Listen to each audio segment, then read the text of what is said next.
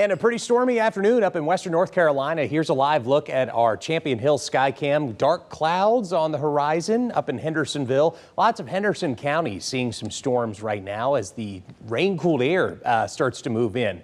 It's 73 degrees. Compare that to a much hotter upstate. Sunshine still out. So we're sitting at 90 in Greenville with a dew point of 70. So it feels like 95. It is very humid outside. And whenever the dew points get this high, I'd like to call it the oppressive range. You know, 70 or higher is in that oppressive category for most of us with the dew points this high. And that's the case all across the area. So the heat index pretty high in the upstate.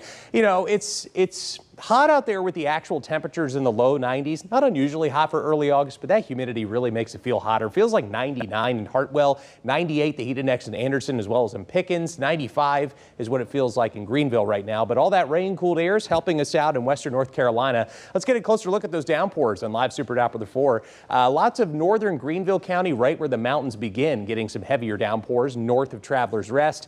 Downtown Hendersonville probably about to pick up on some heavy rain here. It should be fairly short-lived with more waves of downpours than just a big widespread deluge of downpours out there. Parts of Rutherford County near Chimney Rock getting some heavy rain as well. All this thanks to the south winds, which are still coming in, blowing in a ton of moisture off the Atlantic and the Gulf.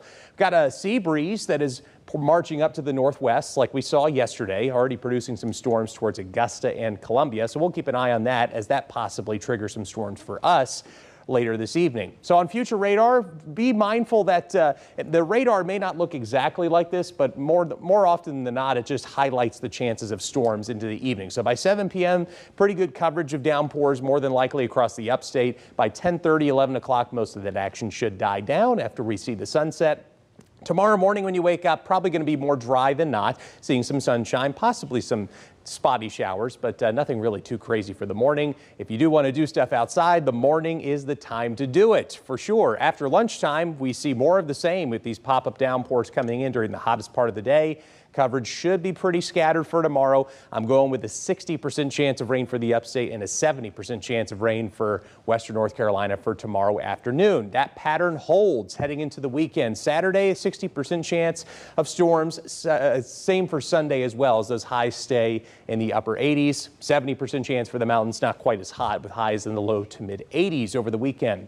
Still nothing in the tropics. This is the best news of all in the weather department. We just have nothing going on out there in the Atlantic, and it's been that way for a straight month where we've had no named storms in the Atlantic. And historically, the activity starts to pick up in early August. We're about here, and once we get into late August, early September, that activity should pick up as it normally does. So we'll be always watching it as we get deeper into hurricane season. Here's the next 4 days, of course, stormy with more heat and more humidity. Again, though, we're pretty close to the normal high of 90 with the upper 80s over the weekend, some low 90s next week as well. All in all, just typical summer mode just keeps on trucking along heading into next week.